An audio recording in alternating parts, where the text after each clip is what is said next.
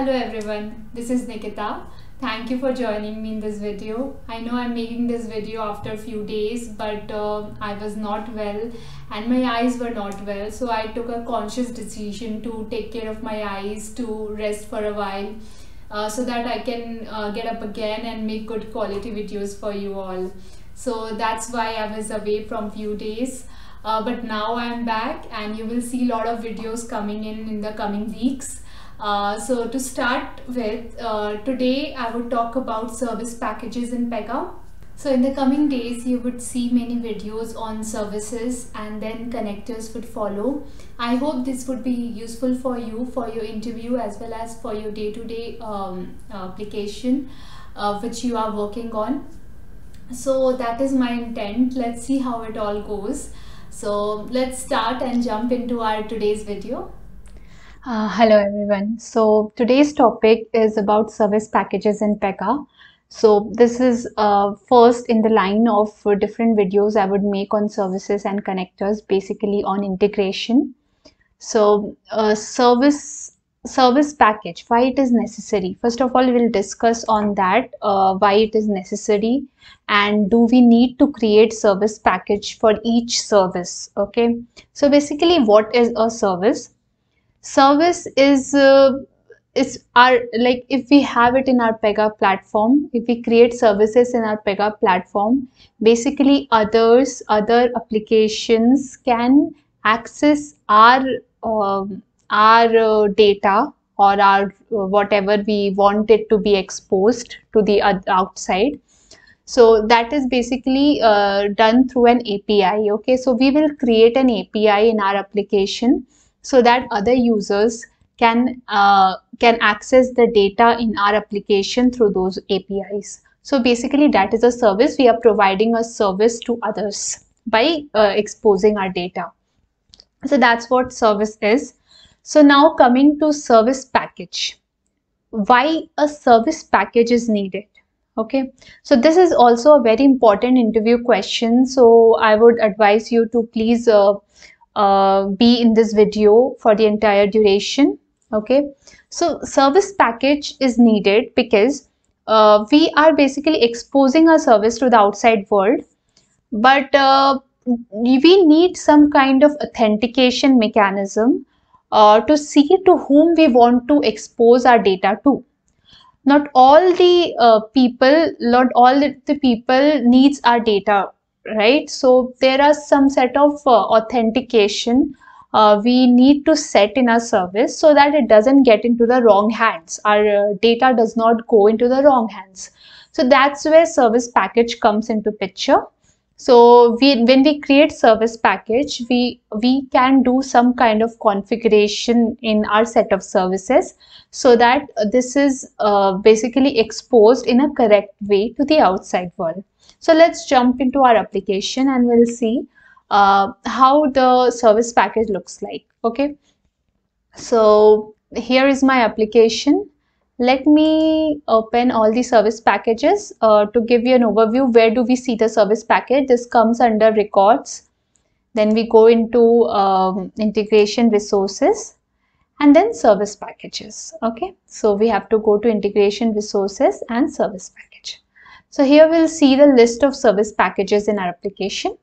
So I have created one which is named as test package. Let's go through this first and understand what are different things that service package has. Okay, first of all, what is the processing mode? So there are two processing mode which can be set. One is stateless and one is stateful. Other is stateful. So basically when other application is accessing our service, they can do it in corresponding different number of calls. Okay, so if we want the calls to be like one data or one clipboard data to be shared to the other second access clipboard data. So this kind of data sharing, if we want within subsequent API calls, then we can make it as a stateful. Okay, but if it is a stateless, basically each and every API call is independent and it has its own data, and the data gets removed after the API call is done. So that's what the difference between stateless and stateful is. I hope this is clear. It's very important. The whole service package is very important in terms of interview. You'll get a lot of questions from here. So please, do understand every part of it. Okay, let's go to the next part, which is service access group. As I told you already, why it is required. We need some authentication mechanism to see who is calling our API is basically an user which is authenticated. Okay, we want the API to be exposed to them. Okay, then only we will expose our data, right? So if suppose the person shouldn't be actually watching our data, we should not go and expose it to them. So that's why it is we need some kind of authentication mechanism. Here we do it through our access group. Okay, so we can set the access group, what kind of level of access we want that service to have, right? So that's done through access group. We can set the privileges criteria in this access group. Okay, so here we have set the requires authentication, and we have set the access group which we want to leverage here. Now coming to authentication type, there are three different kind of authentication type within the service packages. Basic is the basic authentication. Basically, the person or the outside application who is accessing our service should have the username and password set there. So we will provide some username and password, and they should use that whenever they are accessing our service. So this is a basic authentication mechanism. Then there are OAuth and custom authentication also we can set, but that's for the advanced we will cover in some other day. But coming to basic authentication, I hope that is clear. This is basically the user ID and password, or the operator ID and password, which the other end, or the person or the service which are accessing our service, okay, the application which are accessing our service should have. Okay, so you should be familiar with these three, with these mainly.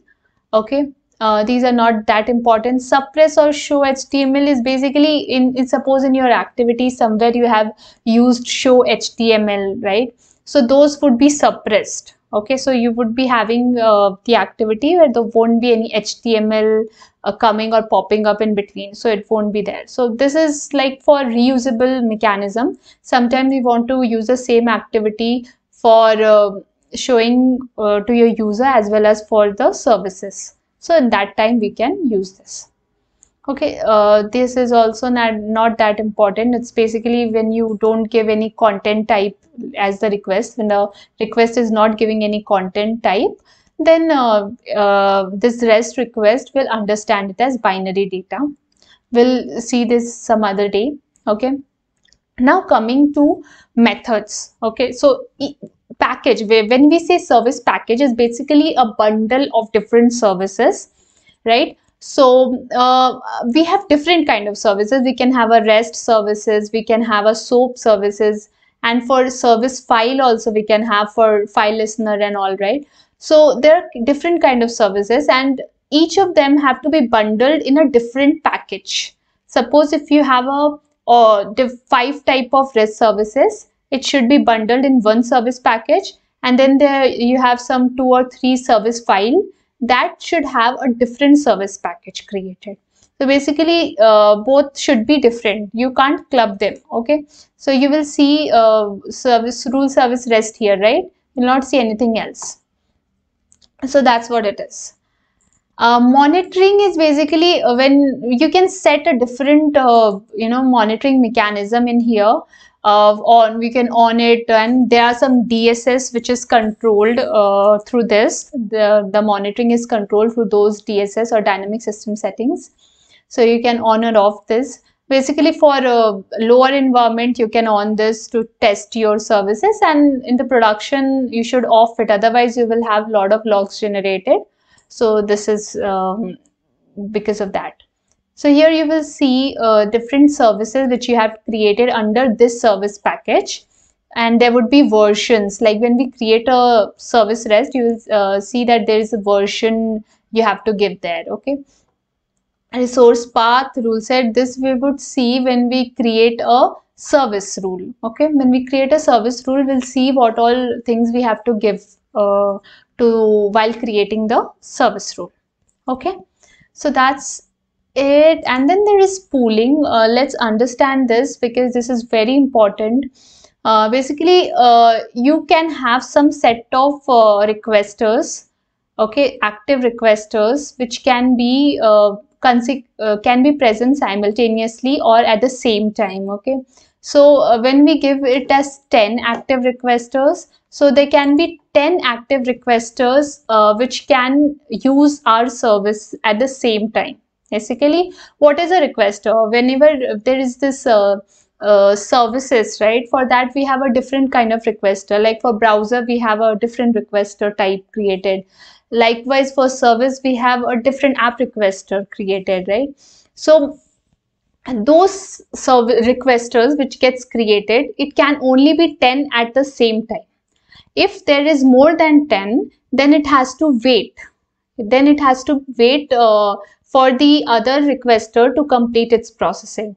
So that's what it is. So maximum active requester, it can also be unlimited. You can give it as -1.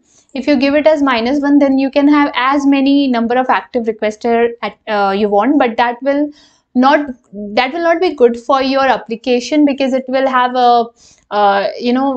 it can have a lot of requesters getting created, and it will decrease the processing power or decrease the application performance. So you shouldn't be doing that. An idle requester is also something like after active request, like if there is no there's no place for a requester to come in and sit in the active requester, then it has to go and sit in the idle requester. So there is a bucket of 10 requesters which can be there in the idle requester. Okay, so that's what it is. So whenever the active requesters, whenever an active requester or requester completes its processing, it go and sit in the idle requester. So that's what it is. So I hope this is clear. So whenever I'm trying to connect or call this service, what will happen is I will have a requester gets created and will sit in the active requester.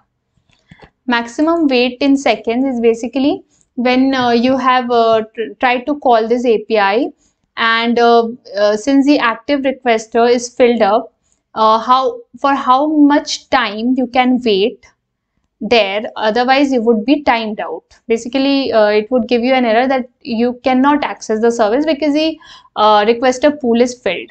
Okay, so that's what it is. In seconds, 10 seconds is the maximum wait time it has been given.